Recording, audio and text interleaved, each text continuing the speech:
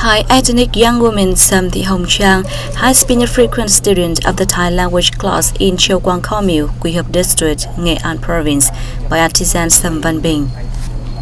Like other students, Thai language was a great challenge for Chiang at first. However, through Bing's carefully planned lessons and clear explanations, she is now able to write in the language of her ethnic group. I didn't know how to write Thai letters until teacher Bing taught me.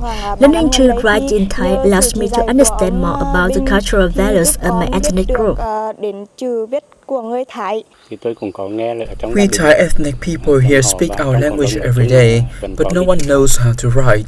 So I trace back everything that remains in each local house. I studied and understood the rules of our language. Then I compiled them into a thin book.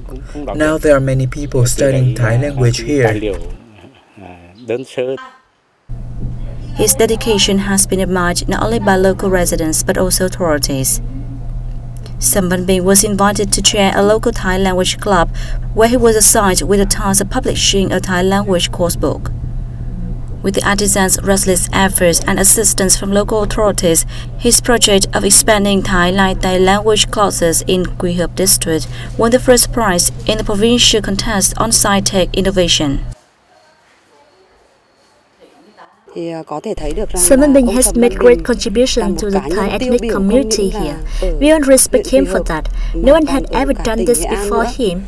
He has become a teacher upon Thai ethnic people in Nghệ An Province. Artisan Sam Van Binh had trained 10 other teachers who are capable of teaching Thai language to local ethnic people. Nghệ An Province has been rushing to prepare dossiers to recognize